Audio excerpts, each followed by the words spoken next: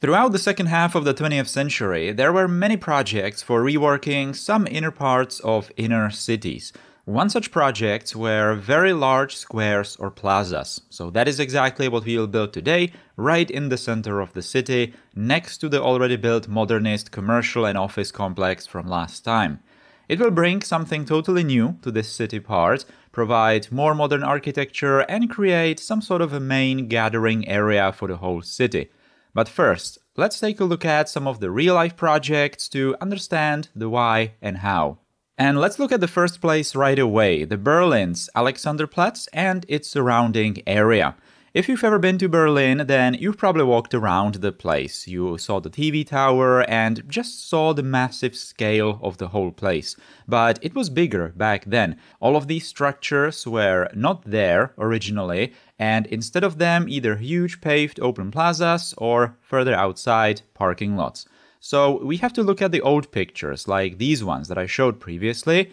But here, let's not focus on the roads, but on the open space, which is truly massive. Maybe not so much from this view, but certainly from the ground perspective.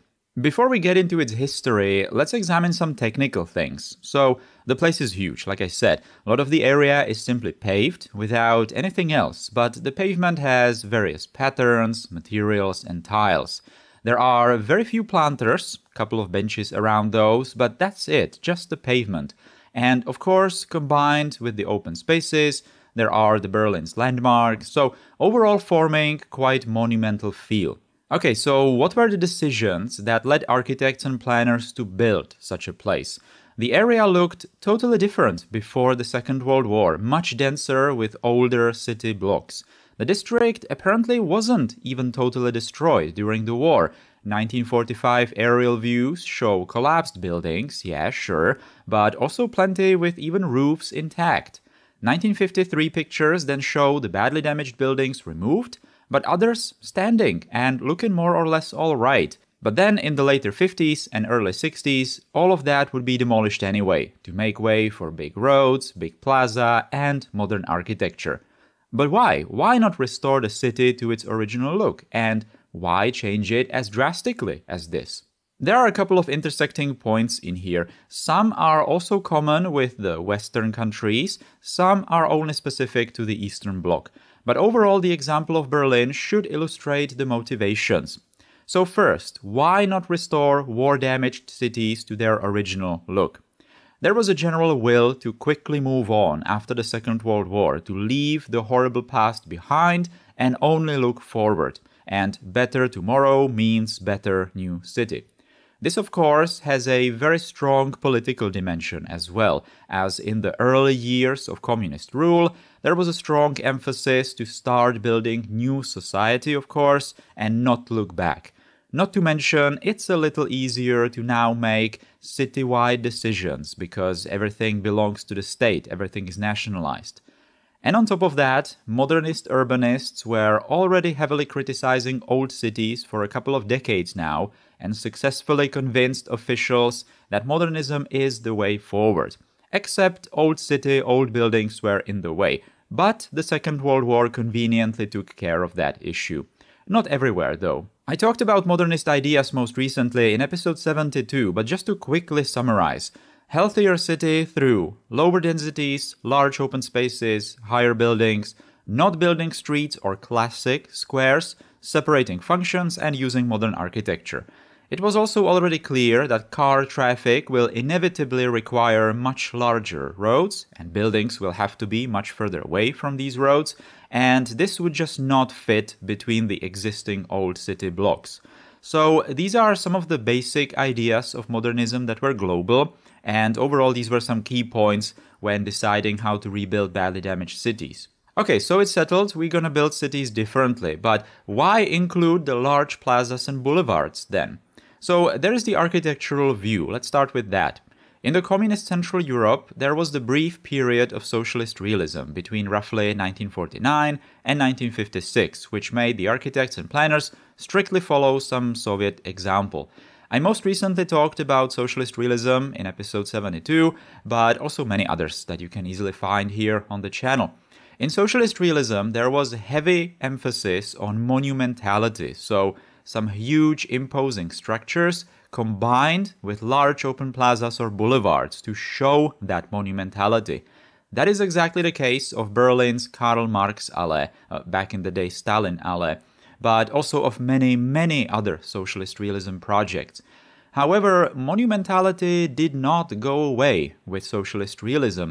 Modernism works with it too, but perhaps for different reasons, but in the end the results are similar. Tall towers surrounded by short bases and large open spaces so that you can see that fancy new architecture and appreciate the clean and open design.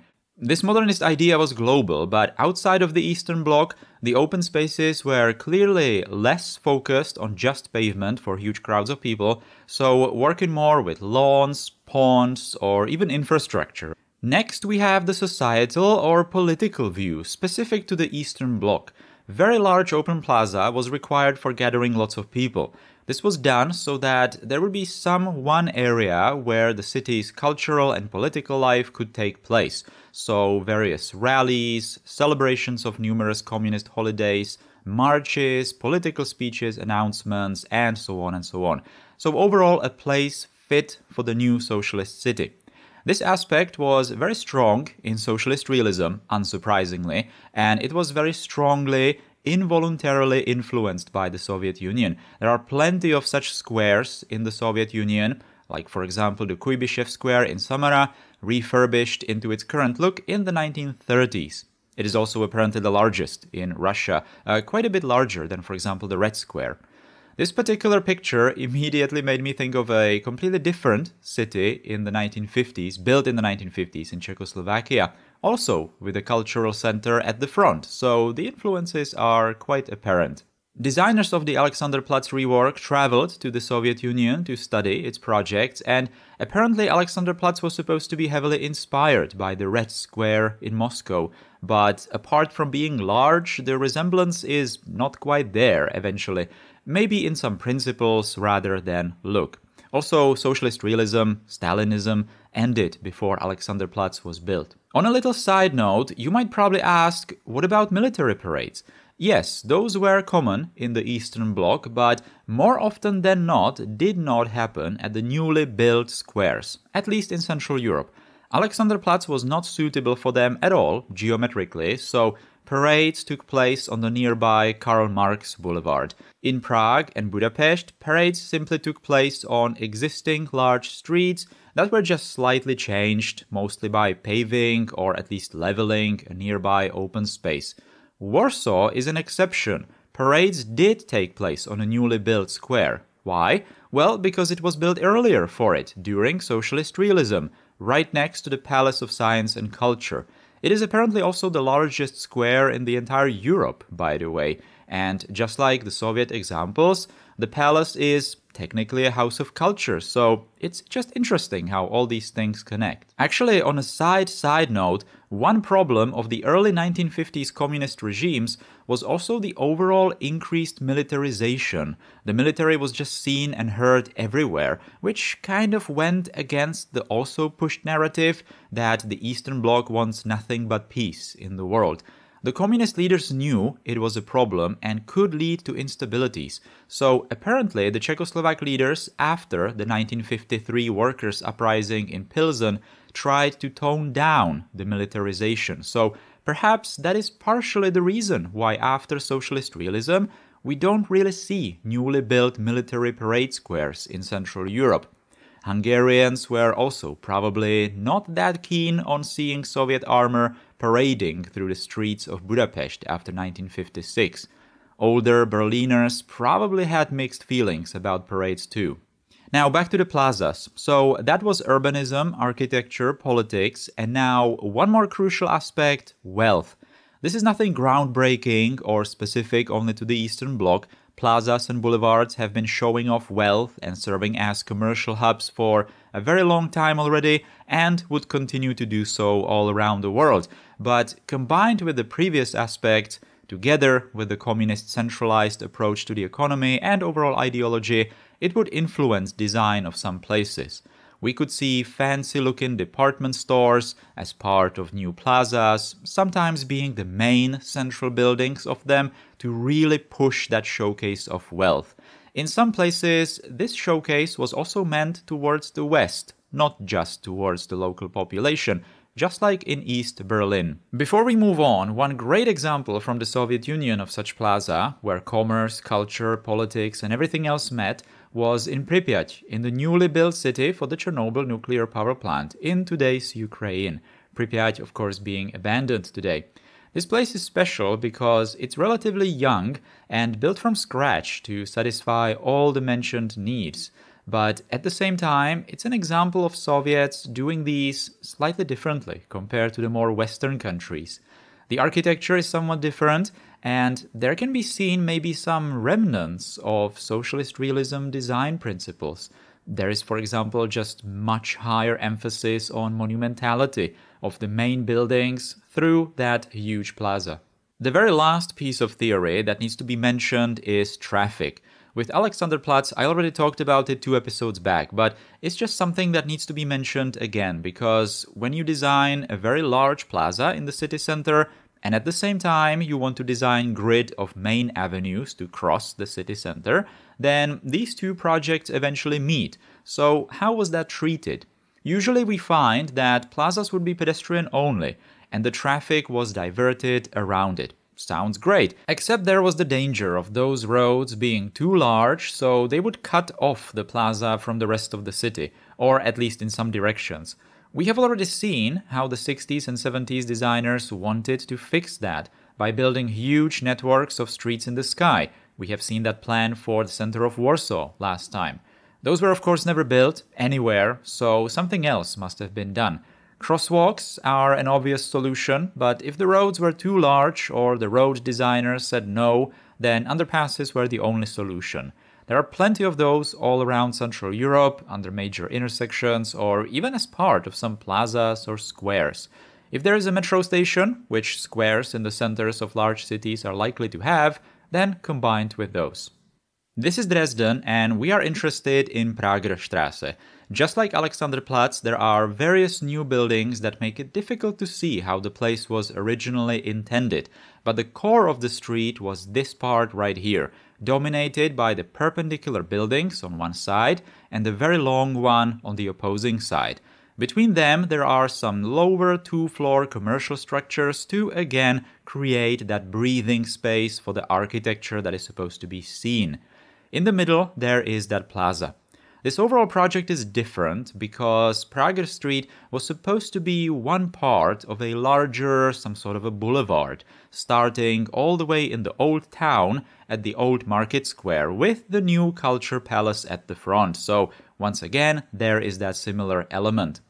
That would be part for all the cultural and political life, and indeed, many pictures can be found showing various celebrations and communist marches in front of the culture palace.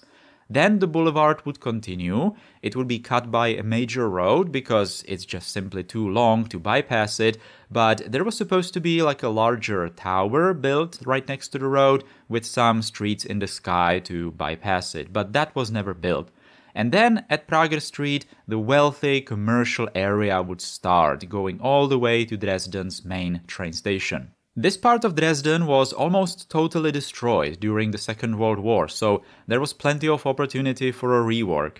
The main road, as you can clearly see from maps, was diverted from the boulevard, so it would remain pedestrian only. Trams were also diverted away from the commercial area, which is kind of interesting because it also happened in Alexanderplatz, I guess to truly make that plaza only for people.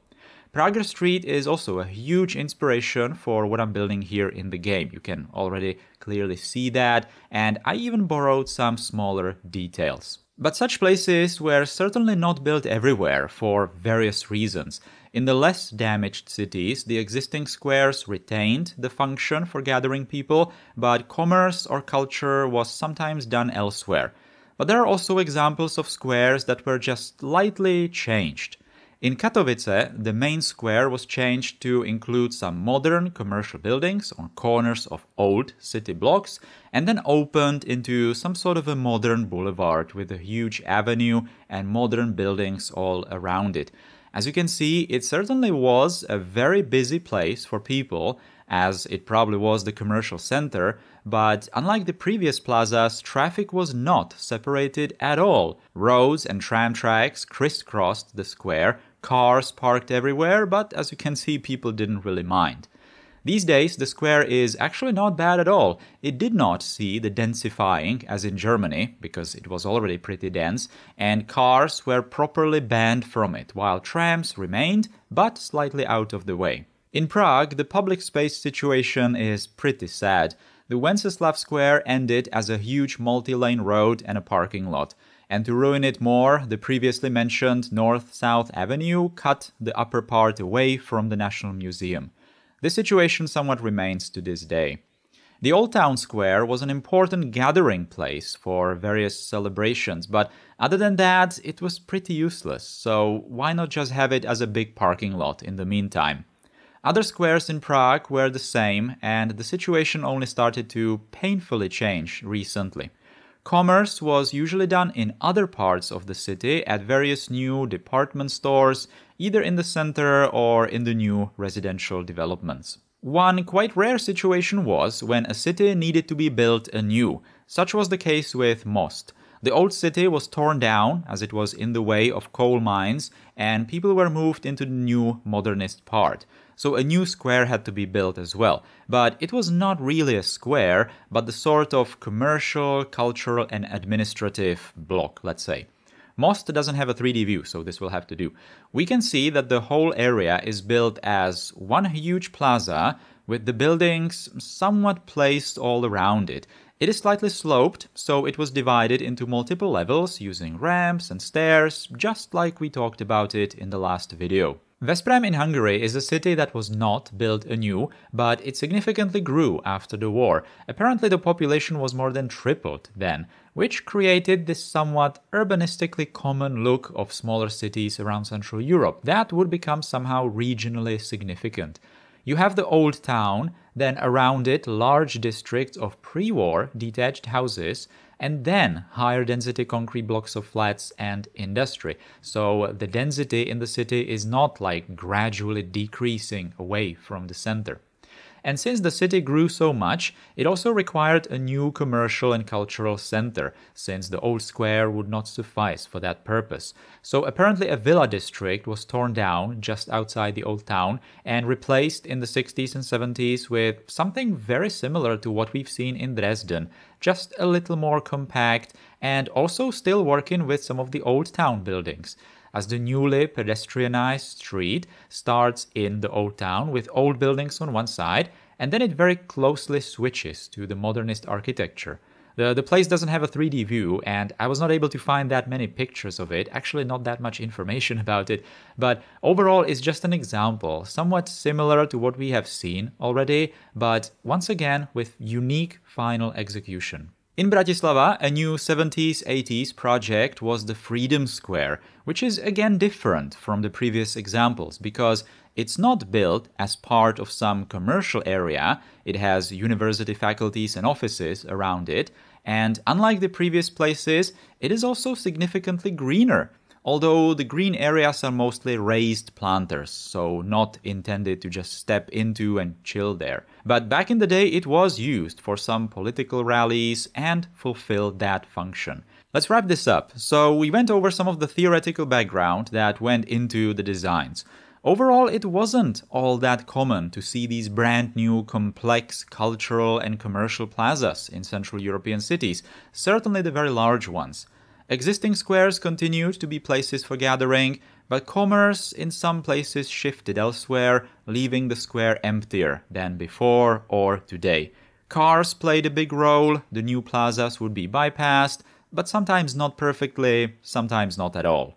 So in the end, these were one of the city projects that, unlike, for example, housing or traffic, were significantly different between the Central European cities of the era.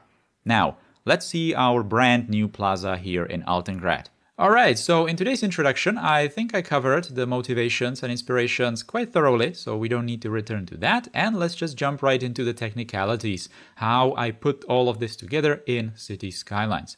So this entire project is all about the surface, of course, huge open surface combined with the shiny new architecture around it. The buildings that I placed here are mostly the French housing blocks because they just look very, very fitting for these kinds of projects.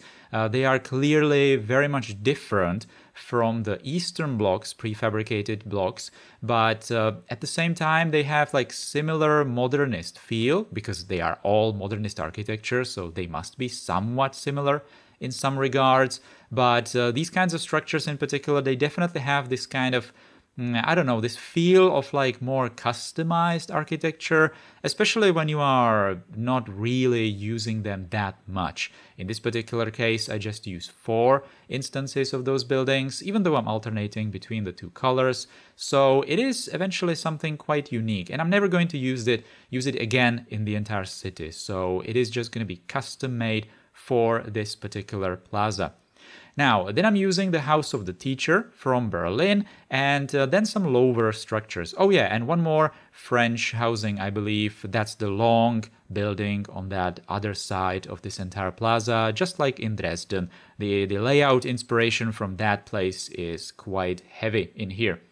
Right, so those lower buildings, those are some, I believe, Russian commercial buildings, probably from the 60s, 70s, 80s maybe. And then between those perpendicular, long, tall buildings, there are the Polish, I think it's a hotel in real life. I'm not really quite sure. Yeah, these ones that I'm looking at right here. It's like a 2-floor structure. It's absolutely perfect for this particular position. So yeah, it really does fit very, very, very well. Oh yeah, and base of the House of the Teacher building, that's made of the Sampola High School, I think it is, from Finland. It just fits absolutely perfectly there. Now, the main part of this project is the surface, of course. So I need to make sure that it's looking fancy. I need to make sure it's looking expensive, it's looking very new and just shiny and everything like that. So I'm just using these good old techniques, really, first to cover the entire plaza with these tiles, these decals. I'm using procedural objects for that, converting the decals into PO, and then just copy-pasting them in this like a grid over the entire area. I'm leaving like a gap for the tram tracks because the tram tracks are going to be decorated slightly differently, so I'm just, not covering it below. It's kind of useless to do that, and then I'm just going to cut off the edges around the square and in some kind of detailed areas, detailed places. Unfortunately, this entire place has a disadvantage. It's kind of built in an angle. It's not really like a single boulevard like in Dresden, and it's not really like a single square like Alexanderplatz. It's built a little bit like this part, and then it's just angling towards that old square in front of the train station. And it's not like 90 degrees, so there will have to be some sort of a connection between different angles of the tiles as well. Otherwise, it would just look kind of strange to have the tiles, not oriented parallel or 90 degree in combination with the buildings or planters or something, or infrastructure. So yeah, there will inevitably have to be some kind of connection like that. But actually some pictures from Alexanderplatz, if you look very close into some of those, they also show these kinds of transitions. And some transitions are more pronounced because there is even like a different lane of different material, for example. But some connections are not. They are just bigger, like stone tiles that are just cut into maybe some kind of triangular shapes, and that is that. You don't really pay attention to it that much, I suppose. And you can find many of these like cobblestone tricks all around so these sort of plazas, old and new. So that's not really that big of a deal to do that. Unfortunately, I was not exactly able to fit the sizes of the tiles like perfectly to some of the details. I did pay attention to match it to the tram tracks, at least where they are straight, going from that park area. But when it turns, it's obviously impossible. It just breaks that.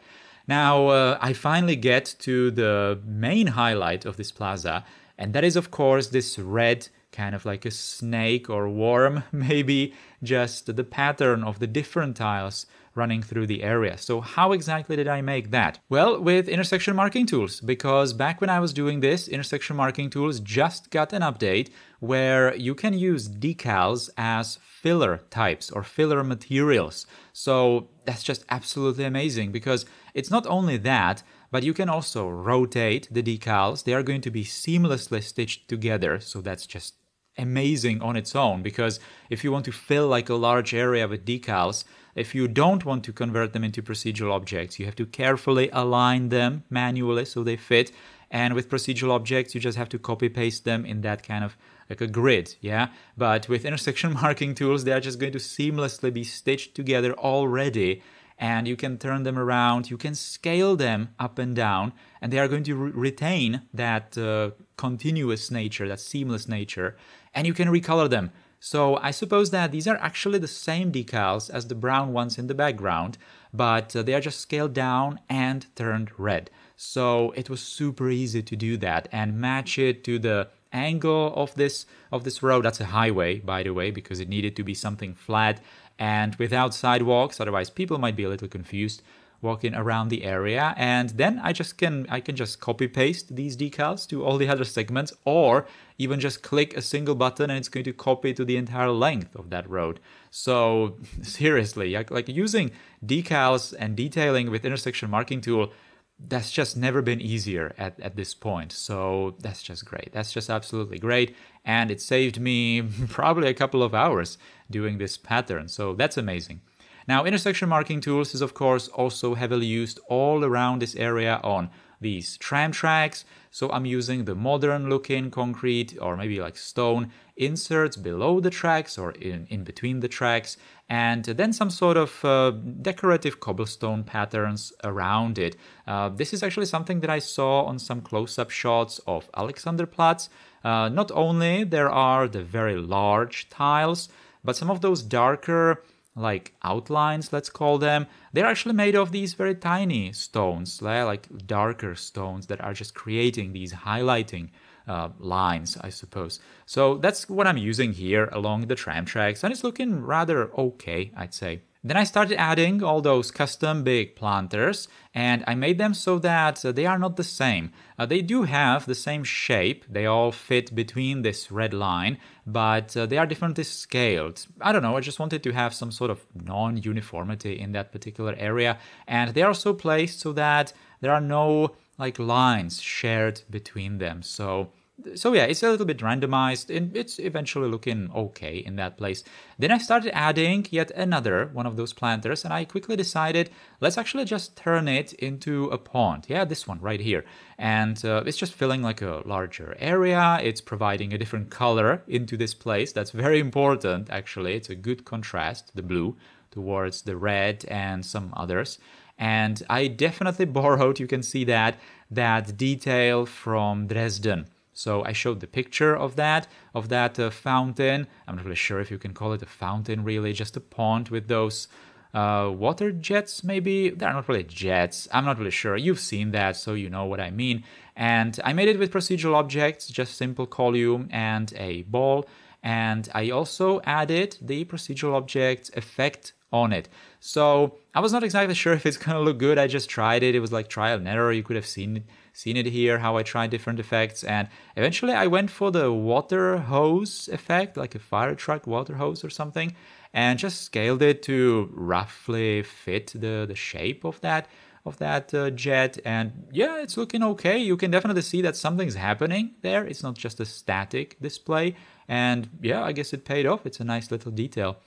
Now, this shape right here, it was kind of too big, I suppose, so I filled it with some sort of very short commercial area. Maybe it could be some sort of larger cafe, restaurant, something like that. And then I had to return to this older part of the plaza where we built in the last episode that huge commercial building and the office and hotel. So there needs to be some kind of planters in front of it as well. I used exactly the same tiling on the surface and here that really needed to be unified. and then just some sort of pattern. In here, it would not really work to create like differently shaped planters, so I eventually went for these just ordinary rectangular ones. Although I did make them like zigzagged like this. As you can see, they are perfectly fitting in that pattern of the tiling. And what exactly am I making these right now? What am I making here right now? So these are just networks that I'm going to use as basis for putting these flowers on them. I think that I was looking at some of the floral patterns in Erfurt in the gardening expo from the 70s or something. But I think that even today it has like similar patterns there of these flowers.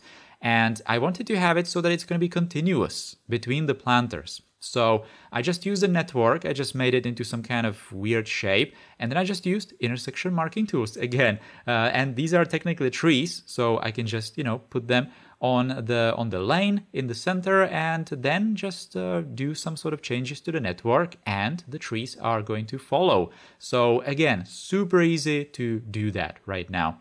And I just obviously cut it so that it doesn't go on the pavement, and filled the rest of the volume with some different colors. And yeah, it's looking rather nice.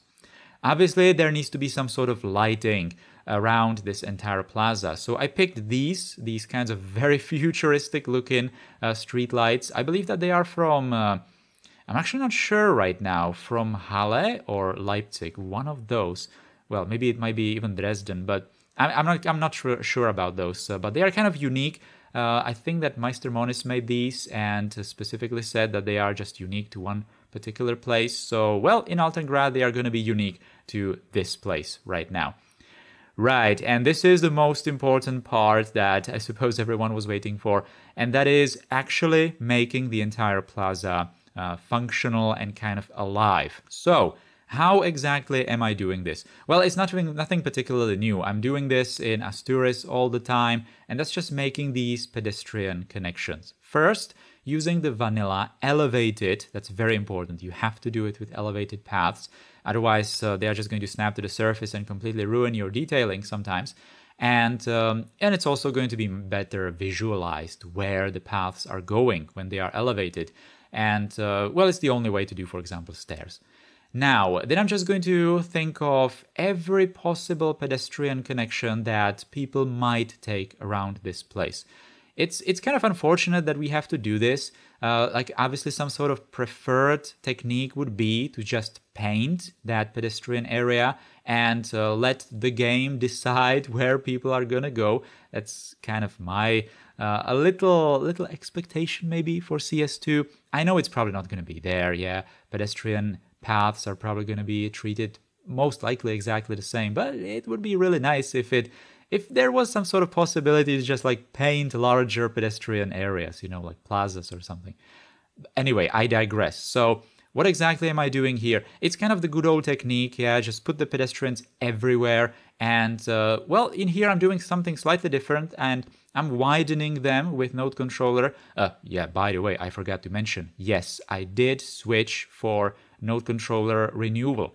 Only in Altengrad though, because yeah, sure, some settings do get transferred between the NC2 and NCR, but not all of them, and kind of imperfectly. So if I did the switch in Asturias, I would pretty much have to go around the entire city and just fix manually everything that I ever touched with Node Controller. And I'm just not going to do that. Yeah, there's just too many places that I already custom did. So in Altengrad it's different because I did not really use Node Controller all that much, and for some reason with NC2 I was already getting some sort of errors, glitches, things like that. So I figured if I'm ever going to switch to NCR in Altengrad, it has to be now, before I finally get into building like huge interchanges, big highways, and these kinds of things. So I already switched to it in the previous episodes. I think you could have seen that. And yeah, then I had to do some little tweaks of places that I already tweaked, but it wasn't all that painful. And slowly and painfully, I am learning NCR. But at this point, I have to say it really does bring some interesting features, especially with like when you have an intersection that has many different connections into it. and shifting all those roads to make it fit. I think I'm going to be doing that in the next episode with NCR, and that's just something that NC2 is... well, it is possible to do it there, but you just have to do everything super manually. So NCR kind of takes care of that. Although it's just two completely different approaches with certain things. So yeah, it's kind of difficult to get used to it, but you know, it is eventually, I guess, an upgrade, yeah. Right, so these are the finished cinematics, and yeah, this looks different. This looks very different compared to the old blocks that we used to have here. Now, by the way, back in the day, Altengrad was kind of like had like a market area around this place. I'm not sure if you remember, but there was this like a sheet metal, or not sheet metal, but like corrugated. No, not even corrugated. I don't know, just kind of like a metal roof market hall, right where the house of the teacher is right now. So it kind of was like a market area already, and well, we just took it further. We just made this place into like a very big market area, and it's not just market, but other offices, hotels, even housing, I suppose, in those red and blue buildings. But mostly commerce, yeah, and just place for just gathering big crowds of people, just like I talked about it in the introduction. So this place pretty much has everything, and it is properly the center of the city right now. It's the center for pretty much everything. So that's what the city, in a way, kind of needed. It did not really have it. It was kind of fragmented into different places. So now we have it centralized into this huge plaza. I'm especially satisfied with how pedestrians in city skylines, are just using all those pedestrian paths. Unfortunately, I know that node controllers have the ability to just stretch lanes, but for some reason with pedestrian paths, people are still mostly walking in the center of the lane. And yeah, sure, they are sometimes going to use the entire width, but more often than not really. So I eventually had to just use differently scaled paths in this place, the 16 meter, 8 meter variants, and just kind of alternate between them in places where it fits. And yeah, you can hardly tell that this place is actually made of like specifically defined directions. It actually kind of looks like people are just using the place very freely. So yeah, that's very, very welcome. There was just this little like relief that I added to that lowest commercial building right there. I got rid of the ramps. I talked about it in the previous episode, and I made those terraces accessible for people. And I put those commercial blocks into these procedural objects buildings, so that there is actually a purpose for people to go into those structures and do some kind of shopping there, like gameplay wise. Yeah, so it's not just like a place to go through, but it's also a place, it's a destination. Yeah, that's what I'm trying to say. So those tram stops that are nearby, they got quite busy, and it's also like kind of like a tram hub actually of the city, because there's like an important intersection. There are, the different directions for the trams that are eventually going to cross the entire city. So yeah, it is a very important place. It's the new center of the city. It's shifted from the old town square perhaps, and into this area. It's completely bypassed by the major roads. Actually, I have to admit, at first I wanted to just put like a big avenue through the area, but I was discouraged from doing that on the streams. And it was definitely a good decision to not do the road through the place. So eventually we bypassed the area with the urban highway from last time. That's exactly what I meant in that previous episode when I said that I had to already plan this entire area in advance. And we are later also going to add some other like major roads that are just going to connect to the urban highway in some places and provide some different bigger capacity connections throughout the rest of the area, through some of the old blocks as well, over some of the older bridges and these kinds of things. Actually, that's what we're going to do in the next episode. We are going to take a look at that truss bridge, yeah, right there in the distance. And we are going to do some renovations to it, add more lanes, and just connect it better to some of the newly created infrastructure. Don't worry, there are not going to be any demolitions, because it's pretty much like an existing road. We are just going to slightly extend it. but it's not exactly going to look the same, you know? Anyway, that is going to be all. By the way, actually, I should mention, right there in the distance, we have that new district. We are going to return to it in 2 episodes. Yeah, we are going to build some infrastructure. I don't want to spoil it too much, so that's where we're going to go. Right, that's actually all for today. So, thank you for watching, guys, this episode of Altengrad. Hope you liked it. If you did, then please, as usual, do all the things below the video, clicking, writing, subscribing, sharing. And huge thanks to the channel members who directly support this channel and me, what I'm doing in here. Big thanks again. Take care, everyone. Goodbye.